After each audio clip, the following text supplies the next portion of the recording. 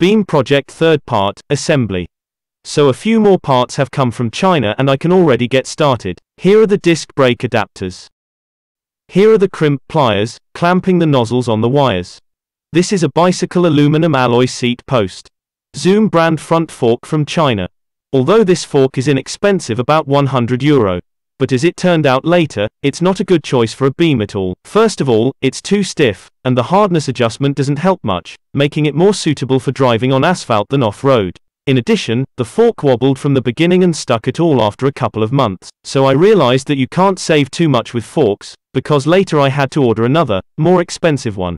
So I started assembling from attaching the fork to the frame.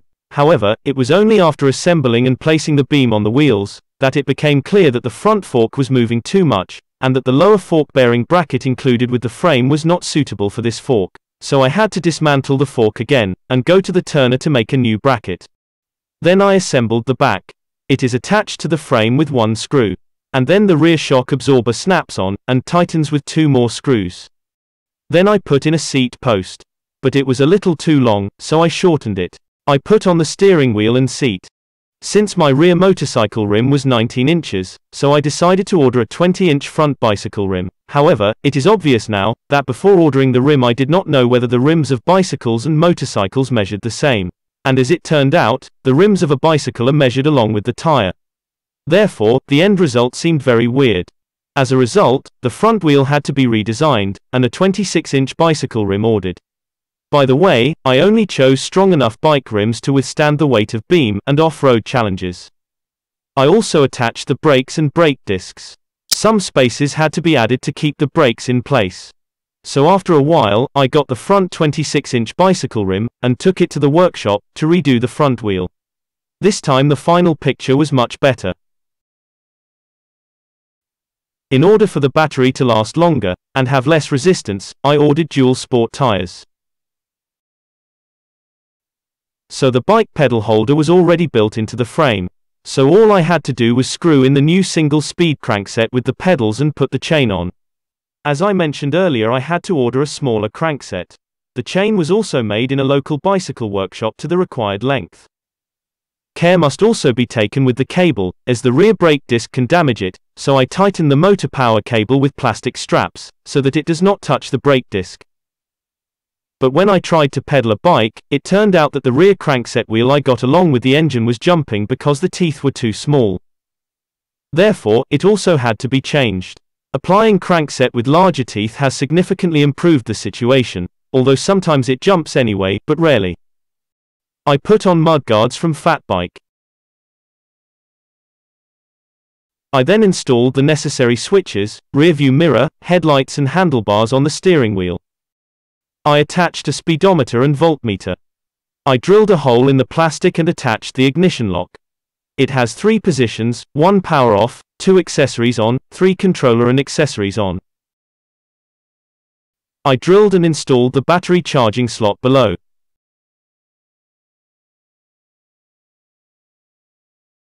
Rear light gauge, with turning lights and brake light. 12 amp, 84 volt, charger from China. However, after several charges of the battery, it broke down, so I had to find another charger in my country. And now the most complicated and expensive part of BEEM is the battery. For a long time, I would consider what to do with the battery, whether to make it yourself or order it.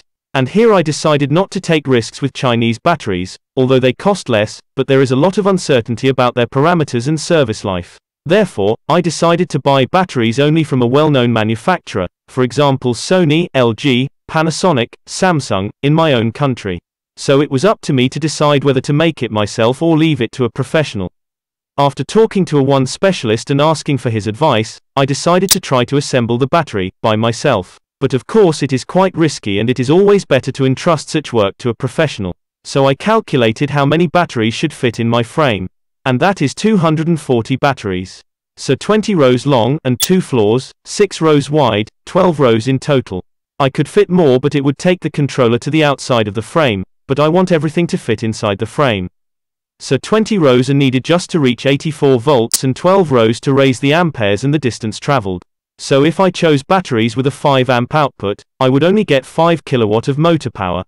If I chose batteries with an output of 10 amps, it means 10 kilowatt of motor power, but it is always good not to load the batteries to the full 100%, because then they heat up and their lifespan is shortened. So I looked for a more powerful battery and a good price. After a bit of Googling, I was able to find the Samsung 25R at a good price. These batteries can give up to 20 amps and have a capacity of 2,500 mAh, so a 12-row battery could give up to 240 amps in total and will have a capacity of 30 amps, but the power reserve is always a good thing. At first I decided to buy only a few batteries and with the help of a tester to check if they are original and really have a declared capacity and can deliver 20 amps.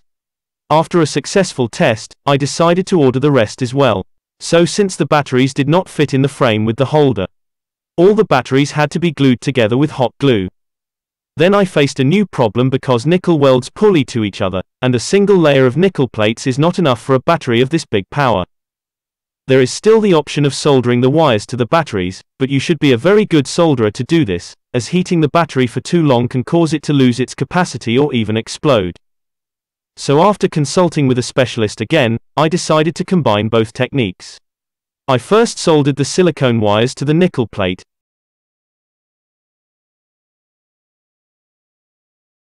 Then I welded the nickel plates to the batteries. These jobs have taken quite a bit of time.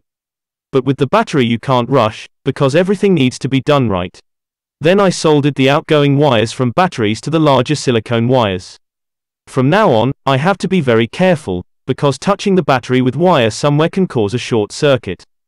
So after a couple of days of soldering, the battery was finished. The battery was additionally sealed with heat-resistant Scotch insulation tape. Then the battery was wrapped in plastic protection, and wrapped with reinforced Scotch tape. Here is a 150 amps BMS battery control unit. It prevents the battery from discharging too much or overcharging, while at the same time balancing the volts between the cells. I moved it outside, so I decided that if I wanted more power in the future I could just change the BMS to a more powerful one without having to disassemble the battery. And before assembling the battery, I prepared the drawing so as not to make mistakes during assembly. So the next job was wiring. And there is no rush in this area. Before starting work I thought through everything and studied the controller user manual. Fortunately, the manual was written quite clearly. The connection from the motor to the controller was completely suitable. All the necessary connectors for the corresponding controller were added with the controller. Additionally, I only needed a few XT60 connectors. So the positive cable from the battery goes to the ignition switch, then two cables go from the ignition switch, one to the accessories. The second wire goes to the controller. Until the controller receives a signal from this wire it stays at power off state.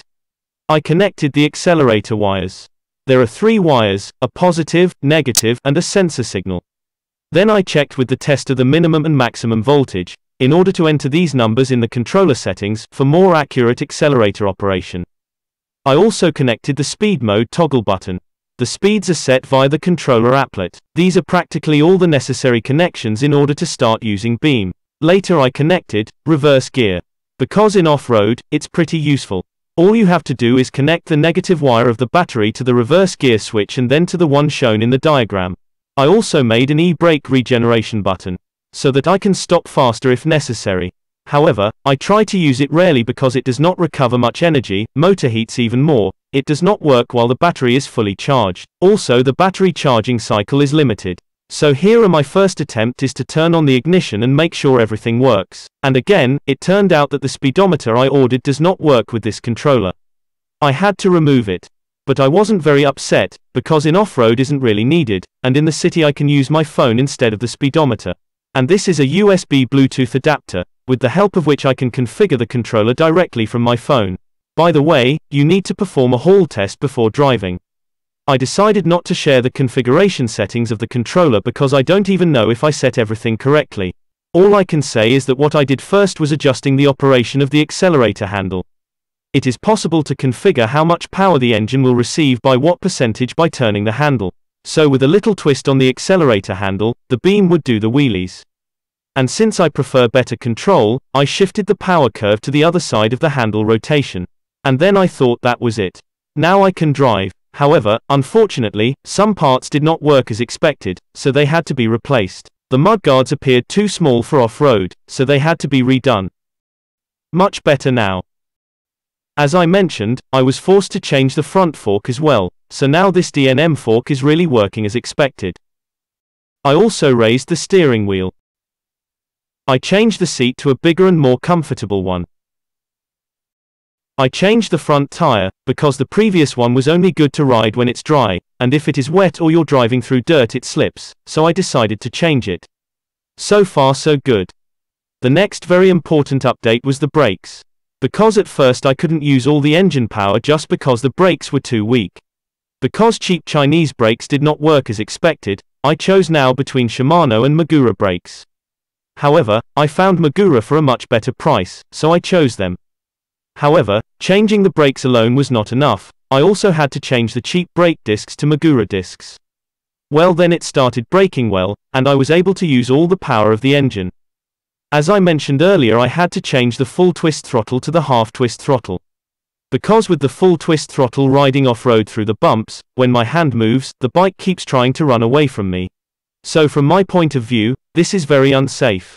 Changing to the half twist throttle solved this problem, as I now hold the steering wheel firmly with 3 fingers and operate the accelerator with 2 fingers. I can now control engine power much more precisely. Well, and my last update so far is the engine cooler. After driving off-road, I noticed that due to frequent acceleration and uphills, the engine starts to heat up. And since I have overheating protection on the controller, I need to stop and cool the engine from time to time. So I decided it was worth buying a radiator to make the engine cooler. And it helps. I didn't film every moment of assembly, so I only added the essential moments, and that's what turned out to be important to me. So that's it. Thanks for watching.